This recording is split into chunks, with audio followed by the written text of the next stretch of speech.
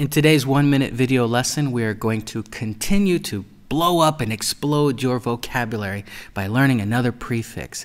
We're going to learn co.